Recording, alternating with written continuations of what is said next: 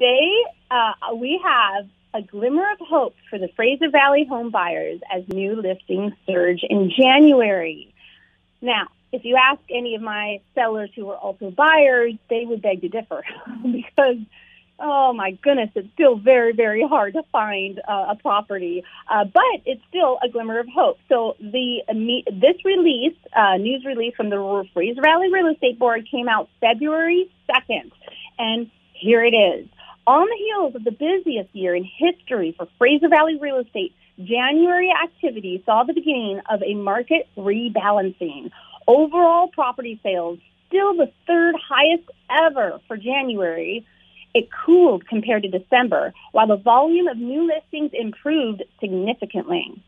The board received new listings in January of an increase of 67.1% compared to December of 2021, and a decrease of 23.3% compared to January of last year. Total active listings for the month were 2,332, which is actually down 44.6% compared to January of 2021. However, an increase of 19.2% compared to December 2021. If you're a numbers person, you'll get all that. If you're not, you may have to watch our podcast or go on Country 107.1's website or my website to re-listen to this episode because it's a lot of numbers coming at you and more to come. So Larry Anderson, president of the real estate board, said in January, realtors saw the return of home sellers. Yes, sales in our region remain elevated, but a positive early trend for 2022 is we experience a significant increase in requests from sellers to list. It's early days yet, but if the trend continues into spring, we could see an easing of the supply and demand dynamic in our region. We have a long way to go to replenish our housing stock and bring much needed balance to the market, but this is a step in the right direction. So we anticipate the seasonal influx of new inventory, such as we're already seeing, it could provide a welcome, albeit far from fully adequate, easing of price growth into 2022.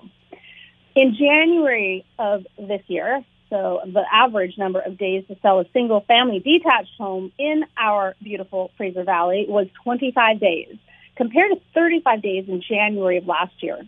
And it took 12 days on average to sell a townhouse and 17 days for apartments, compared to 28 and 37 days from last year.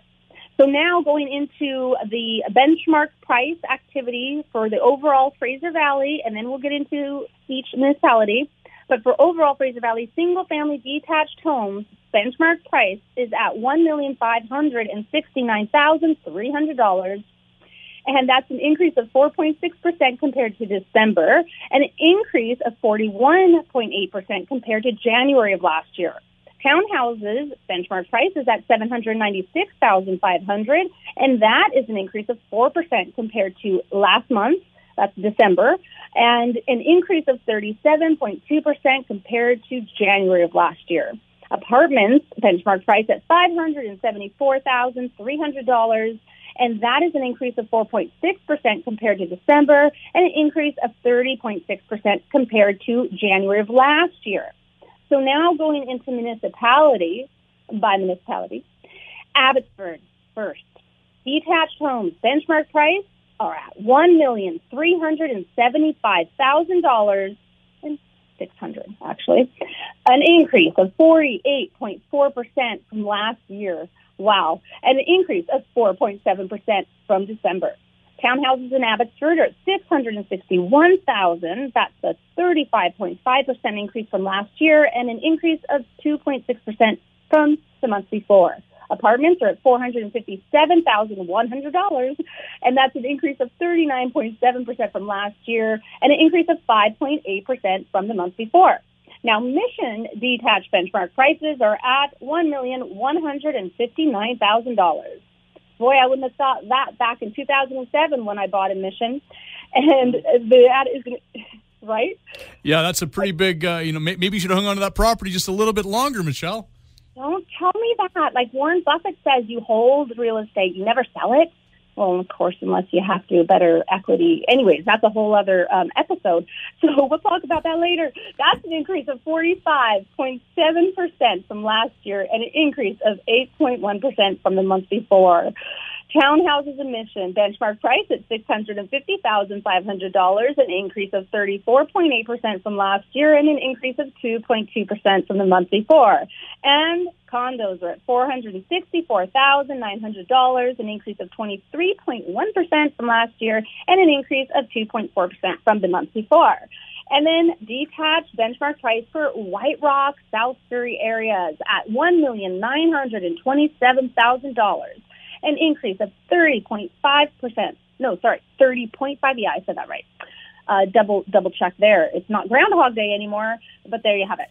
That's an increase from last year, and month to over month, it's an increase of 2.6%. And then townhouses, their benchmark price is at $961,800, an increase of 41.1% from last year, and an increase of 4.4% from the month before. And condos in White Rock, South Surrey are at $633,200, an increase of 24.2% from last year, and an increase of 2.2% from the month before. Langley's benchmark prices for detached homes are at $1,641,300, an increase of 41.1% from last year, and an increase of 5.2% from the month before.